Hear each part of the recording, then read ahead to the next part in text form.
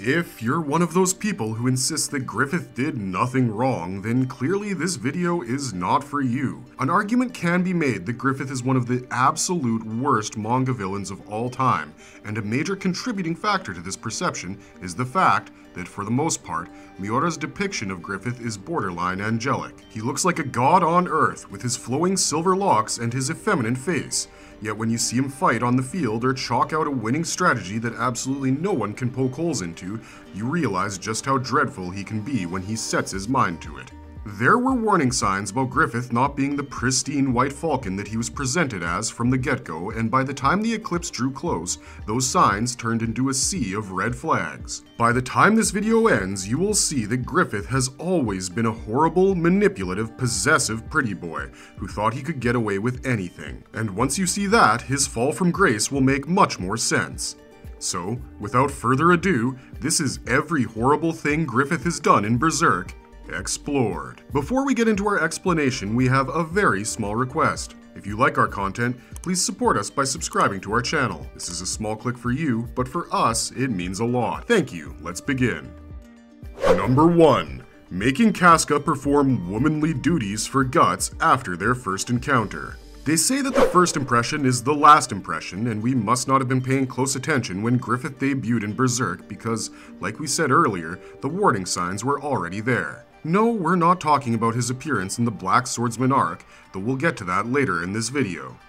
Griffith's first proper appearance in Berserk took place during the Golden Age arc, after Guts had defeated the mighty Grey Knight Bazuso. As he was making his way to the next battlefield, he was ambushed by Corcus and his group, whom Griffith failed to restrain from robbing another man blind. Red flag number 1. Then when things started going left, he sent Casca to do the job he was supposed to be doing. When that failed, he joined the foray and managed to easily defeat Guts with a couple of swings and slashes from his saber. Griffith's ambition is such that he only focuses his energy on the things that he really needs to acquire for himself, opting to trust his underlings with taking care of the grunt work. The fact that he involved himself with Guts was a sign that he wanted him to enlist with the Band of the Falcon, and their first two encounters are certainly a testament to Griffith's own fighting prowess. But it was something he said in between those two fights that caught our eye more than anything else. When Griffith saved Casca and Corcus's crew from a rabid Guts, he gave the latter a near-mortal injury. Griffith used his immense knowledge of the human anatomy and battle experience to stab Guts just above his heart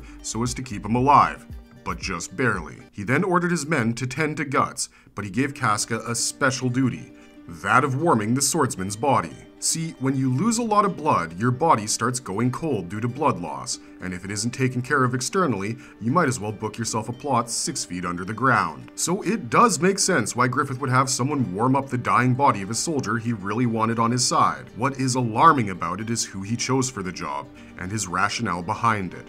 Griffith had Casca snuggle up to a man she barely knew for a couple of days, not because he wanted her to help his healing process, because, and we're quoting here, warming a man is a woman's duty. On the surface, it feels like an offhanded comment, a joke amongst mercenaries.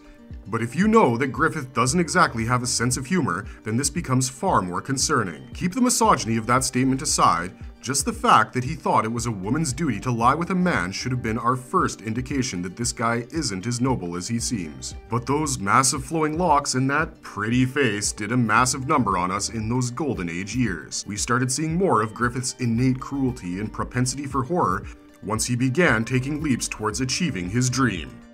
Number 2. Griffith's lack of remorse for the accidental assassination of Julius' son, Adonis. Politics and killings go hand in hand, and always have, but what made Griffith's assassination of General Julius so chilling was the complete lack of remorse he showed in its face, especially after learning that the plan had gone horribly wrong and taken an innocent life as well. Griffith commanding Guts to take out Julius isn't something we can criticize because, number 1, Julius tried to have him killed first, so this was retaliation, and number 2, Julius was probably the biggest obstacle to Griffith becoming king outside of his own son. Julius' son Adonis was the cousin of Midland's crown princess and was expected to be married to her when they both came of age. Being an obstacle in Griffith's path usually means a horrific fate for you, and that's exactly what Julius and Adonis got. But the thing is, both of them weren't supposed to die. Griffith only ordered the assassination of General Julius and even told Guts that he needed to be very careful with how he carried out this particular mission. Killing a man in the light of day and snuffing a man's life out in the black of night were two different ballgames, and he specifically warned Guts to not be discovered. Guts, of course, ends up being discovered by Julius's son, whom he was forced to kill on his way out to cover his tracks. As soon as he realized just whom he'd killed, Guts was disgusted with himself. But Griffith smiled the most evil smile we've seen from him in Berserk to date. Though he had told his man to only kill the general, the news of his son's passing didn't make Griffith recoil with remorse. It made him grin like a madman. To him, it was cherry atop a cake that didn't really need it, but would obviously taste better with it. He also never addresses the death of Adonis to Guts personally, despite the swordsman having sought him out in the aftermath of his blunder for that exact reason. You'd think that a guy who's been surrounded by young men his entire life, even leading 10-year-olds into battle, would show some compassion for a child that perished from his hand. But in that case, you would have entirely misjudged Griffith, because he isn't so much a magnanimous leader as a pragmatic opportunist. And what lays this fact bare is his encounter with a certain nobleman. Number 3. Griffith's relationship with Lord Gennon. Money makes the world go round. This is an ideology that most of us living in the modern world are painfully aware of. We can't even consume water these days without paying up for it, and even back in the medieval era, money was a major concern, especially if you were one of those people wanting to start up a mercenary warband. When Griffith started the Band of the Falcon, he scrounged together men from all walks of life and forged them into a single unit with his own charisma and leadership skills. But charisma and causing chaos on the battlefield can only advance your ambitions so quickly when you dream of becoming the king of the world. In order to achieve his dream quicker and without suffering from massive casualties each time he led his men into battle, Griffith made what felt like a practical choice. At the time, he was employed by a Tudor governor called Gennon, whose salacious tastes were spoken of in hushed whispers all throughout his lands. The guy shared appetites with Vladimir Harkonnen from the Dune franchise, and when he saw the White Falcon, he was immediately smitten by him. Griffith was not a person who missed these slight changes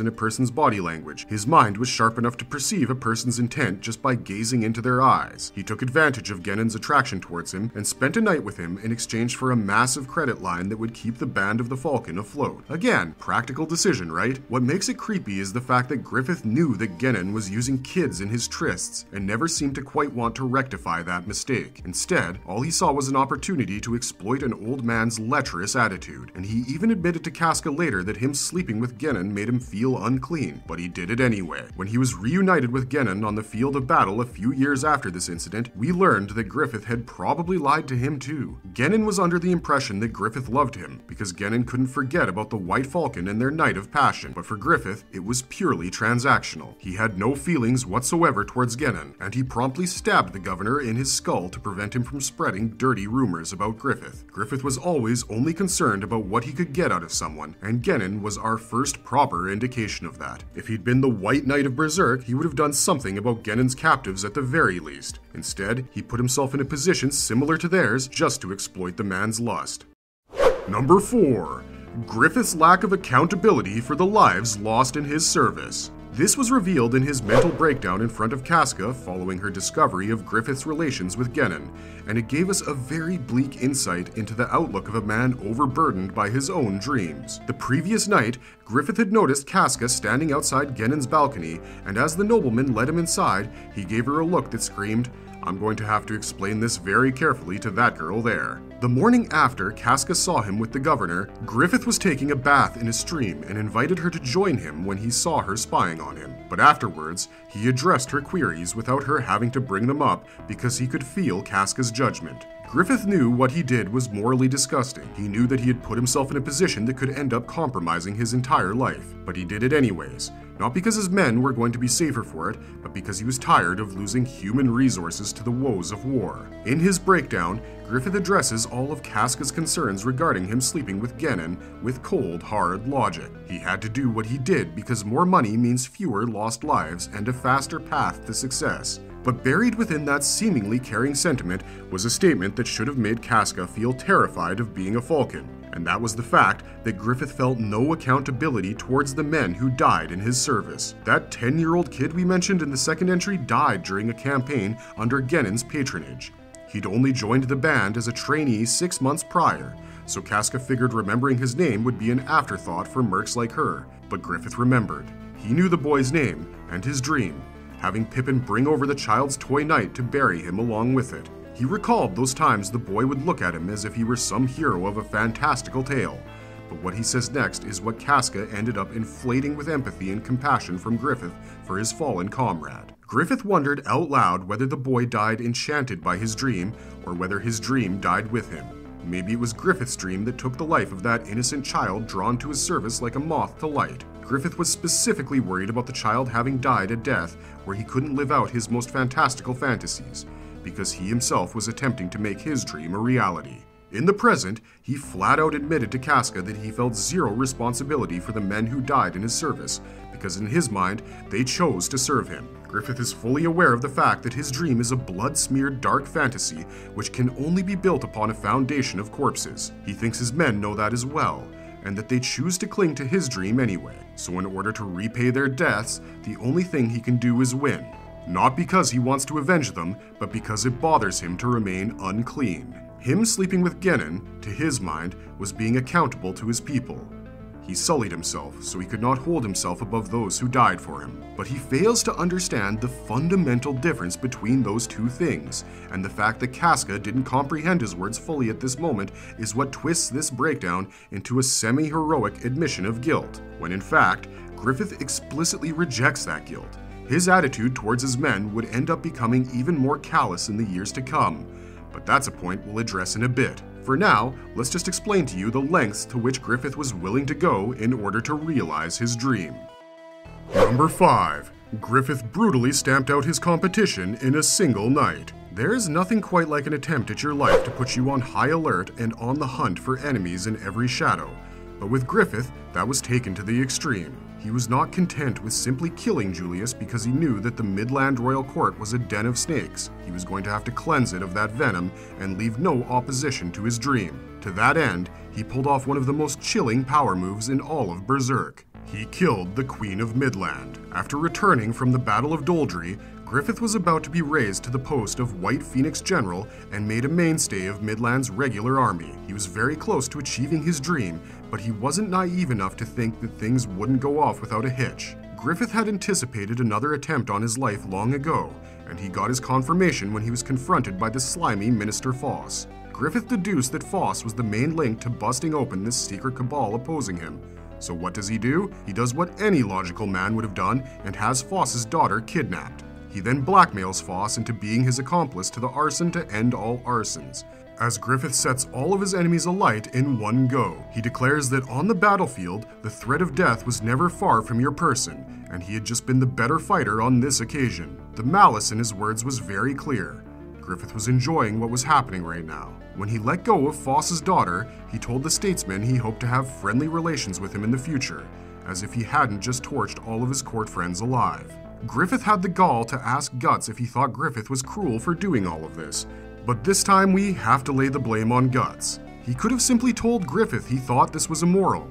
Guts was the one who had to bear the burden of killing Adonis. He had put his life on the line countless times for Griffith's dream. Later in the series, he would develop his own dream and realize the folly of his old days, but at this moment, he chose to reaffirm Griffith's faith in his dream. Guts told him that it was okay to do this because it ultimately meant Griffith was getting what he wanted, which is something Griffith had become very accustomed to. This would come back to bite him in the butt, as we all know, but let's not let that detract from just how cold-blooded Griffith's approach to all this was. He chose to brutally stamp out all opposition to his ascension instead of politically outmaneuvering them, and while it was a brilliant move, it also exposed the horrifying lengths to which Griffith was willing to go.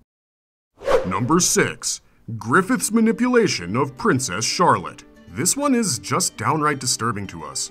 From the moment Griffith met Princess Charlotte, he knew he had to get in good with her, and so every interaction he's had with her should be taken with a massive pinch of salt. Griffith is very aware of his physical attractiveness and the effect that it has on people. He had already used it to his advantage with Governor Gennon, but the difference with Charlotte was that she was, unlike Gennon, number 1, still in her teens, and number 2, the key to him achieving his dream. From the very beginning, Griffith intended to manipulate and seduce Charlotte to ensure his ascension to the throne, and when you keep that in mind, what he does with her the night of Guts' departure becomes a much darker affair. We know Griffith is already unstable after losing his most valuable soldier, and he arrives at Charlotte's chambers all wide-eyed and vacant. After exchanging pleasantries for a few moments, he forces a kiss upon Charlotte, who vehemently rejects him at first. Griffith doesn't care though. He manipulates her into thinking she's just scared, when in truth, he's the one spiraling out of control. Griffith's seduction of Charlotte causes his downfall, because he didn't go to her for love. He went to her for power, and he retains power over her for the rest of the story following that encounter. Charlotte proved crucial to facilitating Griffith's escape from the Tower of Rebirth. She literally prayed day and night for his return so she could be safe from her incestuous father. So when he did come back, all he had to do was be who he is, and she was back in the game. Charlotte doesn't know a single thing about what Griffith did after escaping Wyndham, where he was for the last 2 odd years, why did he come back now, and she's just fine with it. The Power Girl doesn't even know that the man she used to love and the man she's about to crown the King of Humanity are 2 different beings, quite literally. Charlotte is one of those characters who have blind faith in Griffith, and everything we've told you so far should let you know that that's the last thing you should be doing. Number 7. Griffith's opinion on what a true friend is shows his facetious nature. Another facet of his horrible personality reveals itself during a conversation with Charlotte, where he describes what a friend means to him. Since he was introduced to Berserk, Griffith was a quirky enigma who was made out to be an outstanding leader and friend by everyone who was in his band. But, turns out, Griffith didn't even think of them as humans.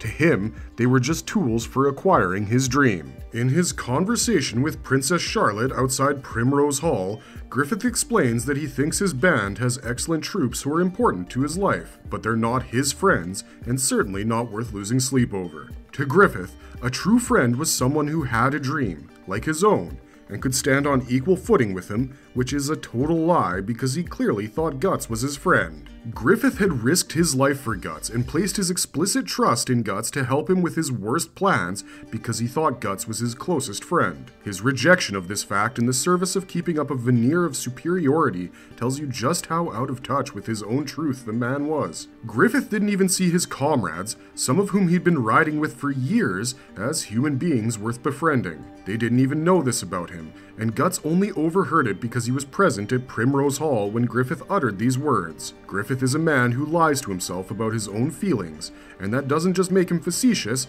it also makes him dangerous to those around him. This becomes glaringly obvious when, for the first time in his life, something dares to leave his grasp. Number 8.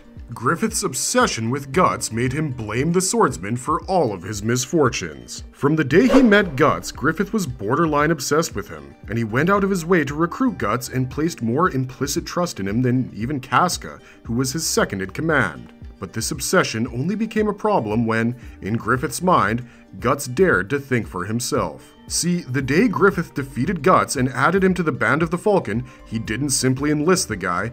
Griffith told Guts that he owned him now. He treated Guts like his pet project and fawned over his achievements whilst covering up for his flaws with his own ingenious battle strategies. So when Guts told Griffith he wanted to leave the Band of the Falcon and pursue his own path in life, Griffith couldn't take it. That fight they had 3 years ago was more or less balanced because Griffith was still an active combatant back then.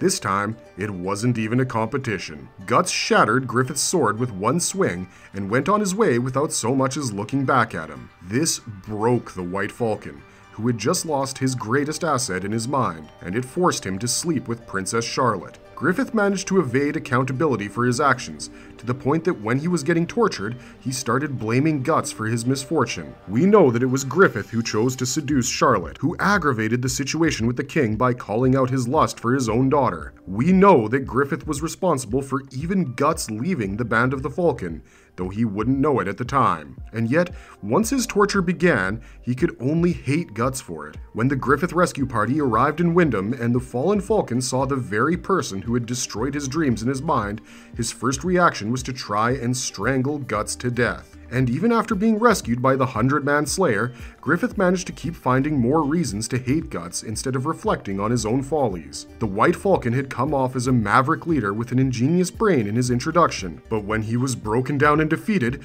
we saw that that was all just the surface. Deep within the recesses of his mind lurked an evil sense of self-assuredness that allowed him to swiftly blame others for his own actions, which is why he probably didn't even think too much of it when he nearly did the worst possible thing he could to Casca. Number 9. Griffith tried to force himself on Casca after being exposed. Following the White Falcon's escape from Wyndham, the King of Midland was, let's say, driven to capture him again at the very least. He dedicated most of his fighting forces to hunting down the Band of the Falcon, and even unleashed the abhorrent Black Dog Knights onto them, who were led by the detestable Apostle Wild. Guts & Co. managed to defeat Wild in his released state somehow, but before he was sucked into the abyss, the Apostle ended up exposing Griffith's broken body to his comrades. He thoroughly shamed them, and by extension Griffith, for even thinking that they could reform under his leadership when he couldn't even swing a sword anymore. And this moment marked the beginning of the end for the White Falcon. After Wild was actually defeated by Nosferatu Zod, Casca retreated to Griffith's wagon with him to redo his bandages, and he tried to force himself on her. Casca was shocked in the beginning, but then gave him a pity hug because of everything Griffith had done for her in the past, but that doesn't justify this act. When Griffith had saved Casca from being defiled by a rich nobleman, he told the guy off by asking him if having status and wealth meant he could do whatever he liked. Now, even though he was stripped of all status, wealth, position, and even chunks of his own flesh, Griffith did the same thing that nobleman did all those years ago. He had noticed the relationship that had developed between Guts and Casca, but he wasn't sure until this point. He did what he did once again in a desperate attempt to take some control over his own life. Griffith is a vile, power-hungry miser who can't confront his own thoughts, so he tries to force himself onto others. And nowhere was this clearer than in his attempt to take Casca. But as disgusting as this moment was, it turned out to only be an appetizer for what was about to happen to the story overall. Number 10. Triggering the Eclipse. Griffith's sanity had started slipping from him even when he was in the Tower of Rebirth, but it completely broke when he realized Guts and Casca had overheard his description of what a friend was. In that moment, his mind snapped, and he started chasing a hallucination of his childhood self that was telling him that playtime wasn't over yet. Griffith rode his wagon all the way to a lake west of Wyndham, where he hit a rock and fell into the water, breaking his arm in the process. Maddened by the pain and rage and grief and all the violent emotions swirling inside of him, Griffith tries to end his own life at the edge of a sharp wooden plank, but when even that fails, he finds his Behelit and activates it, summoning the God Hand. Many people like to equate the opening of an interstice with the beginning of the eclipse, but that isn't exactly true. What triggers the eclipse is Griffith's decision to sacrifice his mercenary band. See, in Void's description of the eclipse, it is described as a sacred nocturnal feast for all demon kind, and for it to count as a sacrifice, the meals had to be branded with the brand of sacrifice. At first, Griffith was just as scared of the God Hand and the Apostles as the rest of his band was, but as the God Hand started working its manipulation on him and showing him his true self, Griffith came to accept that he was first and foremost a martyr to his dream. To achieve his dream, he was now willing to go to any lengths, including giving up people he had led and cultivated bonds with for years in an instant, just for a power boost. The nocturnal feast truly began when Griffith uttered the words, "I sacrifice," and gave up the Band of the Falcon as offerings to demon kind. And, just to put the dot under this disgusting exclamation mark, Griffith didn't feel a thing while doing it. In chapter 82, we see his astral body sink into the abyss, as his physical body is enveloped in a cocoon for his impending rebirth. He thinks to himself that he wished it. He killed his comrades, and yet strangely, he didn't feel a single thing. Even when their deaths pierced through his soul like so many arrows, he felt no remorse for having willed their demise for his own personal gain. The eclipse is a crystallization of the person that Griffith truly was, for in this ceremony, his actual thoughts and feelings were laid bare. He only cared about achieving his own goal, and would suck in anything else trying to stop him from achieving it like a terrible maelstrom from here on out. This is why when he's reborn as the God Hand member Femto, his form looks pretty similar to his human self at the time of his ascension. But even that familiarity couldn't have prepared anyone for his first act as a demon. Number 11. Femto's first act as a God Hand. Up until this point, everything we've told you about Griffith is pretty opinionated in that these are our opinions on why we think he's the worst person ever. There are many in the Berserk community who take those same points and argue that Griffith was a great person, and no one quite understood his greatness or the burden of his dream. But both sides agree that this act is what cemented his status as an ultimate bad guy, because there truly was no reason behind Femto violating Casca other than it being a pure act of dominance. In his final moments as a man, Griffith lamented the fact that he had allowed Guts to take such a hold over himself that he gave up on his dream. So now, he was going to defile the very thing that Guts held dear to his own heart, and that was Casca. This was just an act of pure malice. There's no justifying it, and Miura-sensei made it pretty clear that this was Griffith's power move on Guts, because Femto kept forcing him to watch the violation play out. Needless to say, if people on both sides can hate you for a single deed you committed, then it's more or less safe to assume you're a terrible person. Oh, we're sorry, terrible demon. But the crazy thing is, the violation of Casca wasn't even the worst thing that Femto could have done upon being birthed, because his birth itself was part of a foreboding prophecy from 1,000 years ago. Number 12. Griffith was literally prophesied to bring about an age of darkness. The revelations say that when the sun dies 5 times, a red lake will appear to the west of the city with a name both new and old. It is proof that the 5th angel will alight. The angel is the Falcon of Darkness, the master of the sinful black sheep, the king of the blind white sheep, the one who shall call upon the world an age of darkness. These words are written in the scripture of the Holy See, and in a tragic twist of irony, they describe perfectly the sequence of events that has occurred thanks to Griffith's fall from grace. The Eclipse, where Femto was born, is the 5th of its kind, and the God Hand are also thought to be the guardian angels of desire. After transforming into a near-divine entity, Femto incarnates into the physical world in a body of flesh and becomes the prophetic Falcon of Light, who is the leader of the sinful black sheep, aka the Apostles, and the blind white sheep, which would be the humans of Midland. The Age of Darkness he calls upon the world is most likely the Great Roar of the astral world, which merged the physical and astral planes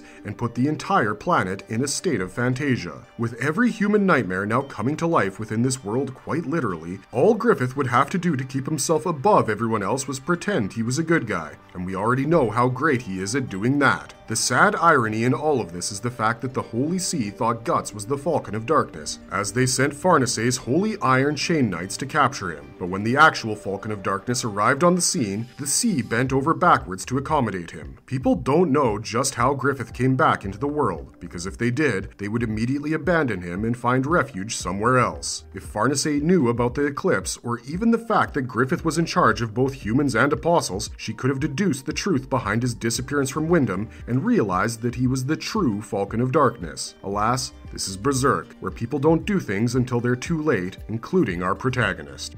Number 13. Your petty existence is beneath us. This was Griffith's actual introduction to Berserk, and it was about as cold-blooded an intro as you can expect from a manga. After the Slug Count activated his Behelit and summoned the God Hand, Guts immediately leapt at Femto for now obvious reasons, but was easily repelled by the Demon Angel's spatial powers. When Guts tried to defy causality and screamed Griffith's name out loud, Femto remarked that he was still squirming about in his pitiful existence. He treated Guts like a literal insect here, swatting him out of the sky twice and tanking both a cannon shot and a swing from Guts' Dragon Slayer. But the real horror happened when he became the one doing the convincing for the Invocation of Doom, because unlike Void, Griffith didn't dress it up with preacher-like words. He straight up told the Count that if he wanted to live, he'd have to sacrifice his daughter, and kept pressuring him to go through with it until the last possible moment. Turns out, this wasn't just a pressure tactic, because as we would find out later, had the Count gone through with giving up Teresia,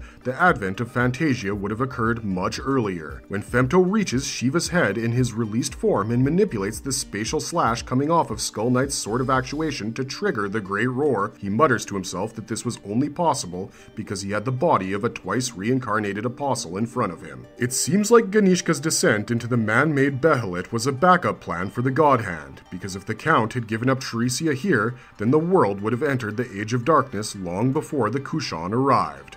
Number 14. The Incarnation Ceremony. Laying the blame for the incarnation ceremony solely on Femto's shoulders is a bit unfair considering every God Hand member had a part in actualizing it, but it still must be mentioned that the whole reason it even happened was for Griffith's sake. Hundreds, if not thousands of people died and were consumed by the blood flow of the dead for Femto's incarnation into the physical world to become possible. The egg of the perfect world was given his shape and purpose for the specific task of incubating Femto's new body of flesh. Heck, the incarnation ceremony happened once in 1,000 years, and if we take that, along with the information that Femto is the prophesized Falcon of Darkness, then it feels as though the conviction arc was penned during Supreme King Geiseric's era. The amount of death and destruction that took place in St. Albion was horrific to say the very least. The 2016 anime adaptation does not do proper justice to the sheer horror of the blood flow of the dead, even though they try their best. That moment where Casca is surrounded by the malign blood blobs lives in our nightmares, and everything that follows in its wake just keeps getting worse. It took the blood and souls of every person gathered in St. Albion,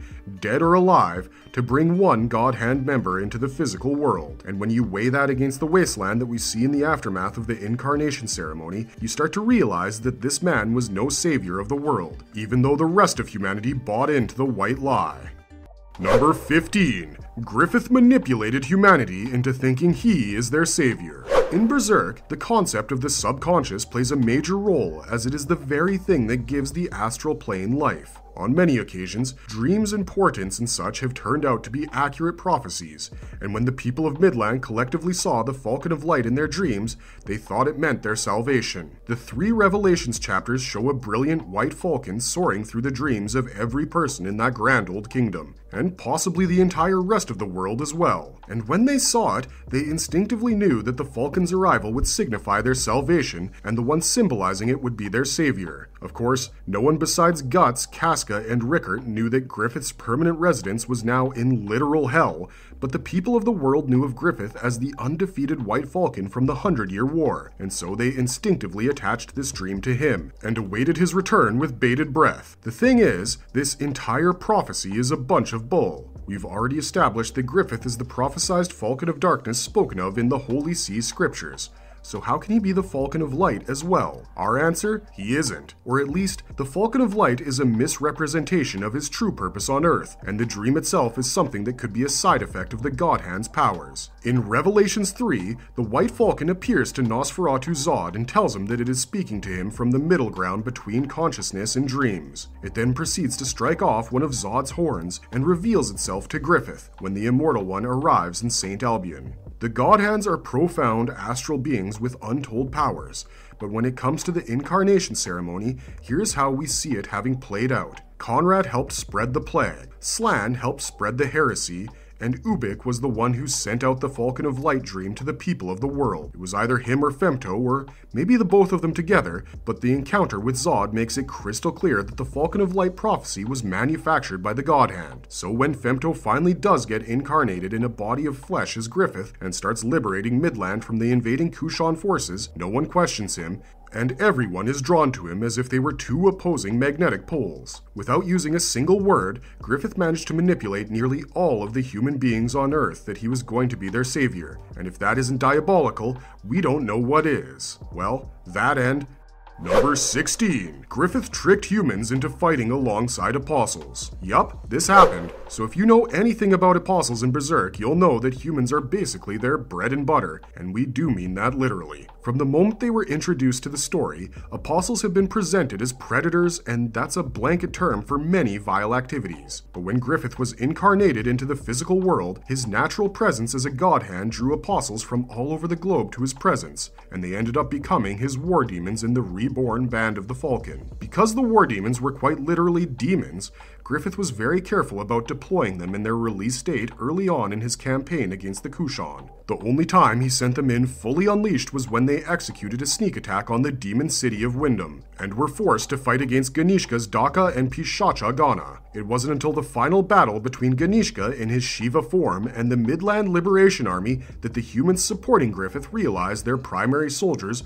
were literal monsters. In order to combat Ganishka's massive Shiva spawns, Griffith had no choice but to send in his war demons in their apostle forms, but not one human in his army knew the truth behind apostlehood. Even Sonia, who is Griffith's biggest simp in the whole series, was taken aback by the terrifying scene unfolding in front of her as monsters fought against monsters. The people of Midland started questioning Griffith's allegiance to demons, and got so far as to questioning his own nature. But before they could follow this extremely pertinent line of inquiry, Sonia piked in and crushed those thoughts. She forged the Band of the Falcon into one will by encouraging the humans to fight alongside the demons who had bled for them for so long in this entire liberation campaign. And somehow, this insane gambit pays off. Humans comfortably fight alongside apostles, even coordinating battle sequences with them, which is something unprecedented. Of course, as a God Hand member, Griffith can perceive the flow of causality, and so there is every chance in the world that he knew about Sonia's intervention beforehand, but it still doesn't change things. Griffith has put the humans in his service in a very precarious position, because he knows damn well that he is the only thing keeping them from devouring his prospective subjects, and this becomes even more terrifying when you realize that he's letting their hunger for human flesh stew, instead of trying to reasonably address it. Number 17. Establishing Pandemonium. After defeating Ganishka and causing the advent of Fantasia, Griffith pointed his people towards their new paradise on Earth, his capital city of Falconia. On the outside, the Falcon City was a utopia in many ways. It had near-perfect construction, management, bureaucracy, housing. Heck, people actually trusted each other and cooperated with each other in this city unironically, which is saying a lot considering the circumstances under which Berserk plays out. But behind the grand city and its humongous royal castle lies its darkest secret, and quite possibly the seed of an inevitable calamity. When Rickert arrives in Falconia after surviving a harsh ride and a cockatrice encounter, he is granted an audience with Griffith. But before that, he's whisked away by Sir Locus the Moonlight Knight, who wanted this former Falcon to see his leader's new beacon talons. Enter Pandemonium, a dome-shaped coliseum where the apostles engaged in constant death matches against the monsters of Fantasia. Turns out, Griffith wasn't simply eliminating the fantastical creatures that had overrun his new land. He was also rounding up some of them for his war demon's entertainment. The sole purpose of Pandemonium is to satiate the bloodlust of Griffith's apostles. We know this to be true because Rickert bears witness to a fight between an ogre and the apostle Borkov, with the latter savagely defeating and devouring his opponent in front of the former Falcon's eyes. Locus asserts that the fact that Griffith had managed to not only consolidate the apostles with humans, but actually give them a space to be themselves in, is proof that Falconia is an inclusive utopia. But if we've learned anything after reading nearly 400 chapters of Berserk, it's that these demonic beings prioritize their innate desires above everything else, and their ultimate desire happens to be walking the streets of Falconia as carefree as can be. On at least 2 occasions, Griffith's lesser war demons have expressed their desire for human flesh, reminiscing about its taste and nearly devouring Sonia and Guts respectively. Though his presence as a god hand keeps his war demons in check, his recent excursion to Skellig Island is proof that he won't exactly be around all the time to keep them in line. Many in the fandom have speculated that the true purpose for Falconia's creation is some kind of massive demonic sacrificial ritual, which we will see play out in the final arc of Berserk. And if that is the case, then his single most horrific creation is Pandemonium. He has kept so many apostles lacking the self-control of a Locus or a Zod in there that it's practically a ticking time bomb. And when the countdown on said time bomb hits 0, Falconians will realize that what they thought was a heavenly dream is actually a hellish nightmare. Number 18. Griffith indirectly ordered Rickert's assassination. The reason we say indirectly is because we never actually see who gave the order for Rickert's assassination. But make no mistake, the reason behind it was the pimp slap of the century. In chapter 337, Griffith was reunited with Rickert for a second time after their first reunion on the Hill of Swords. Back then, the young former Falcon was ignorant of the events of the Eclipse, and so he failed to understand Guts' rage towards Griffith. He also didn't get why Griffith's parting message back then claimed he might come to hate his former leader when he learned the truth.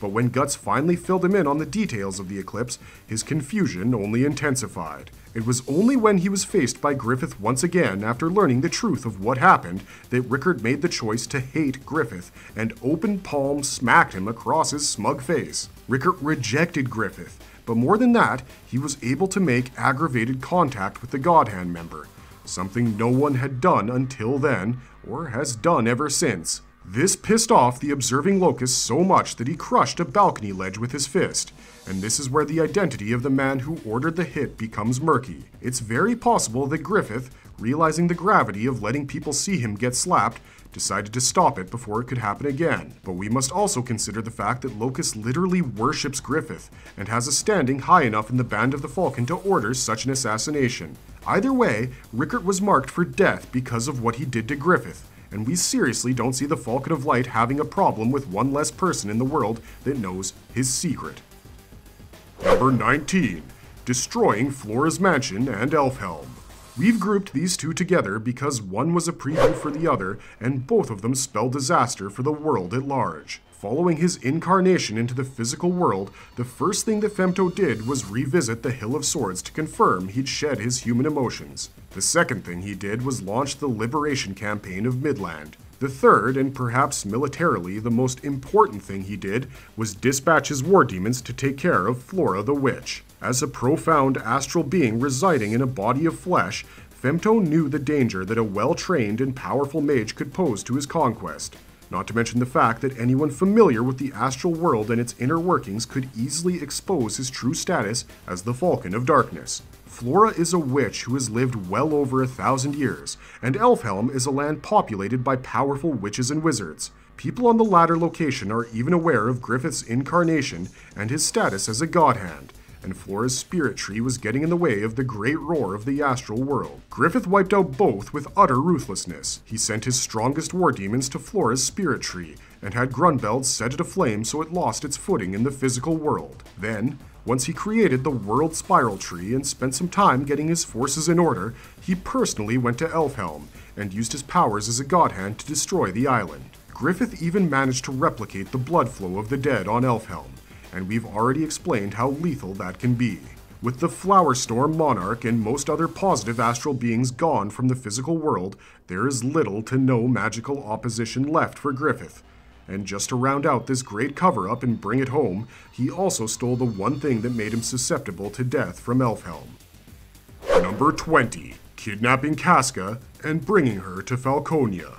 Since his incarnation into the physical world, there are only two things that can cause Griffith to lose his composure or control over his own self. Number 1, people outside his story, like Rickert, who managed to slap him despite being a puny human, and number 2, the residual feelings of the demon child infused into his vessel. When the Moonlight Boy made his debut in the Berserk manga, we were wondering just why he was so possessive of Casca. That question was answered in chapter 364, where she realized that this boy and her demon child were one and the same, and we realized that the Moonlight Boy was basically Casca and Guts' baby taking over Griffith's body every full moon to go visit his parents. Rickert slapping him is something that Griffith can take care of without even needing to involve himself directly, as we've already mentioned a couple entries ago. What really opens him up to mortal danger is his transformation into the Moonlight Boy, because presumably, in this form, he can actually be killed. So what do you do to negate this weakness? You kidnap the boy's mother, of course, who is his primary source of affection. It's just downright disturbing that the mother also happens to be the same woman Griffith violated in his first act as a demonic God Hand member. So much is wrong with the fact that Griffith kidnapped Casca from Elfhelm, not the least of which is the fact that he once again made Guts helpless at the sight of him taking his lover away. But this time, we mean it quite literally. Casca fell unconscious as soon as she saw the Falcon of Light. Memories of the Eclipse and every other horrific thing that had happened to her flooded into her mind, and she passed out with her brand of sacrifice bleeding profusely. Griffith didn't even have to fight her to take her away with him.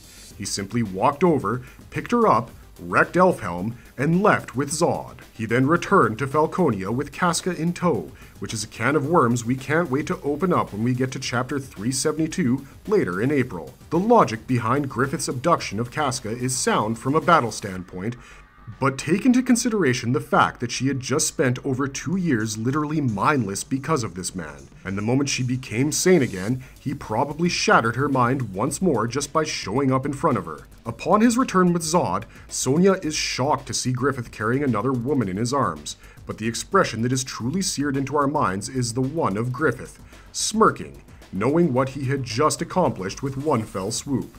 He'd eliminated his greatest obstacles, incapacitated his archenemy, and stolen the key to killing him as far as we're concerned. And as grim and macabre as it might be, we can't wait to see where Kujimori and co. decide to pick up the story from in a couple of weeks, because we have a nagging suspicion it will be in Falconia. And if that is the case, then ooh boy are we in for a ride. Marvelous verdict, and that's our list. Many entries on this video aren't horrific acts, they're more philosophical treatises on the moral choice, and we think that's what makes Griffith such a spine-chilling villain. All of us can relate to his motivations to some degree or another, and all of us can understand his actions to a certain extent as well. Well, none of us will spend our time justifying the many terrible deeds this man has committed in his life. The way we connect with his character as readers is something that's best left unspoken. Because we don't want a bunch of fallen falcons dive-bombing our society with their intense sense of longing, now do we? Let us know what you think is the worst thing Griffith has ever done in the comments section down below. And remember to like and share this video, and subscribe to our channel if you haven't already.